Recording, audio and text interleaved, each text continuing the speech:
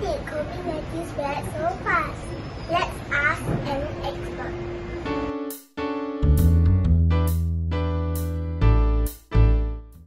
Hi, I'm Dr. Danielle and I work for Duke NUS Medical School and I work on dangerous viruses, and at the moment I'm working on the COVID-19 response.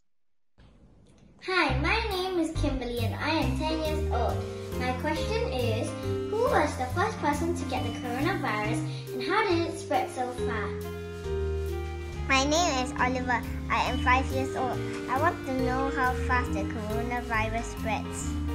So we don't know exactly who the first person was that got this virus, but we do know the city where it came from. So originally the virus came from a city in China called Wuhan, and what happened was there were people that were sick in hospital and the doctors were wondering what's going on with these patients. There's something weird happening and there's several patients with the same disease. And what they found out is it's a new virus, and then they figured out what sort of virus it was and found out that it was a coronavirus. And this virus spreads very quickly. And one of the reasons why this virus does spread so quickly is people are able to pass it on to each other, but then people also travel. So they traveled outside of their city, outside of their country, and then this is how we saw the virus spread worldwide. Hi, I'm Armand. I'm 10 years old and I would like to know, why is COVID-19 a pandemic, but SARS, which is also a type of coronavirus, didn't become a pandemic? COVID-19 is a pandemic, and what that means is it affects a lot of countries and it affects people worldwide. And why this virus is a pandemic where SARS, which is also a coronavirus, wasn't a pandemic, that was an epidemic, is because of how fast this spread. So one good way to remember what the difference between an epidemic is and a pandemic is remember the P in pandemic for passport. So when new viruses appear, if they are able to travel very far, they have the capability of causing a pandemic.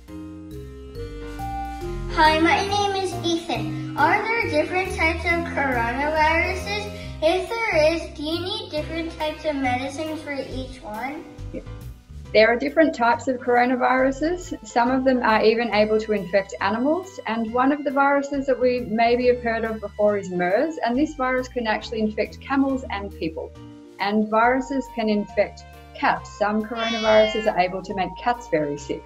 So the new virus, COVID-19, we need a new medicine because this is a different type of coronavirus and it behaves differently to the other coronaviruses that we know about. So what we're going to need to find out is different medications, different vaccines for those different viruses. And that's one of the things that we're fighting really, really hard for right now, because we need to specifically find a vaccine or a treatment for COVID-19. Although there's different coronaviruses and we're in the middle of an outbreak, there is a good point. So scientists and doctors all over the world are working together to try to find medicines to help people that are sick and help beat this disease.